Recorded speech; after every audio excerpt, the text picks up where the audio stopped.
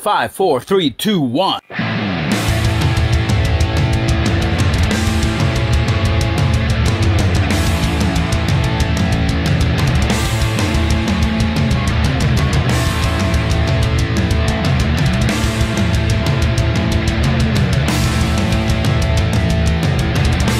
This is Lights, Camera, Super, Action. She is Claudia, and I am. he's Victor. And today is a very important day in our calendar. Today is May the 4th. Be with you. May the 4th be with you. And today is Guardians of the Galaxy time. Volume 3. Yeah, Volume 3 time. And the last one. What are your expectations for this eagerly awaited movie? Well, I expect a roller coaster full of emotions, adventures, funny moments, tears, lots of tears. Lots of tears. Bring your Kleenex. Yeah, because you know James Gunn, who's the director, has to bring one of the best movies he has ever made. So he just put his all in this movie. And Marvel needs a big movie after Thor: Love and Thunder, after Ant-Man and the Wasp: Quantumania. It seems like some fans are starting to lose faith, but we haven't lost faith. No. We trust James Gunn, we trust Marvel, we trust Kevin Feige, and I think this movie is going to be very special. That's true. So how long is this movie? I have no idea, but it doesn't matter. It doesn't matter. We will give you our honest opinion once we get to our sanctum sanctorum, our headquarters, our Batcave. Na. So see you later. Batcave. See you later. Bye bye.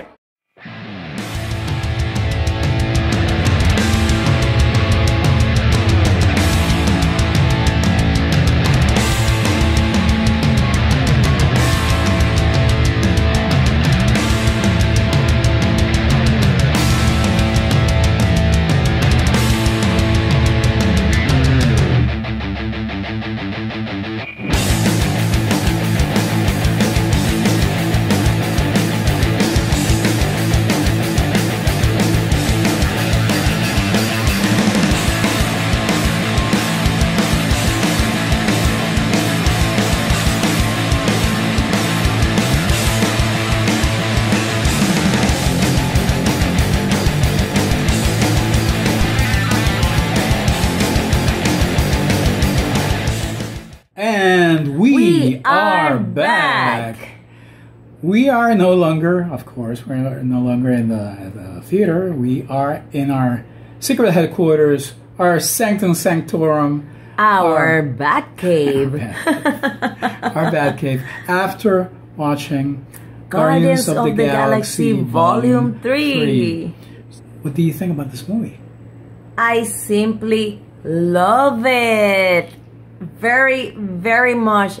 You should go and see it. I mean, it's highly recommended. I love the colorful scenes. I love the actors. I love the story. The story, it all makes sense. And warning, if you miss a detail of this movie, you will get lost for the rest of the movie because there are many things happening at the same time. It is a roller coaster ride full of drama, strong drama, dark drama, comedy, action, adventures, tragedy, everything happening at the same time. So yeah, many of these tragic events might be based on real life situations because they are that strong and that dark. I mean, yeah, I don't think the situations, I don't think they were PG-13, but that's all I can say. But I love the movie from Volume 1, 2, and 3. Volume 3 is my favorite. Wow. Really, yeah, that's how much I love the movie. Wow. The villain, oh my god, the villain is so good in his acting. He's not good at all, you know, but his this actor is wow. He was made for this role. He was amazing. Adam Warlock. Well, when I saw the trailer, I thought I was not gonna like him, but in the movie, yes, he got my attention. It was really nice. Will Poulter played Adam Warlock. The actor who played High Evolutionary, his name is Chukwudi Iwuji. Sorry, mispronounced. I mean, sorry if I mispronounce his name. I would say that he's probably not counting Thanos, because Thanos is one of the. He only showed up in a cameo in part 1, but he has to be the best Guardians of the Galaxy villain of all 3 movies. He's one of the meanest. Not to say no, he's the meanest. He's the meanest of all. I mean, he's strong. But anything else? Well, I love the movie. So, what do you think? I still love Guardians of the Galaxy Volume 1 more than anything else. But it's because I feel it's one of the best movies of the 21st century. This one is very close. It's a great movie. You can tell that James Gunn is at the top of his game in terms of producing, writing, and directing. He is just amazing. He gives his cast moments to shine. All of them get their moments to shine. Even his brother Sean, who plays Kraglin, who you think he's a loser, well, not anymore. And but what I like about this movie, it's different from the first 2. In the first 2, Peter Quill was clearly the protagonist, but Gamora and Rocket were number 2. But here we follow Rocket's story not so much in the present, but through flashbacks. And his story is very sad and very tragic. It's tragic. It's strong. It's very dark. But by seeing it, you love him even more. Yeah. Because I love all the Guardians, but I love Rocket, but I love Rocket so much more after watching this.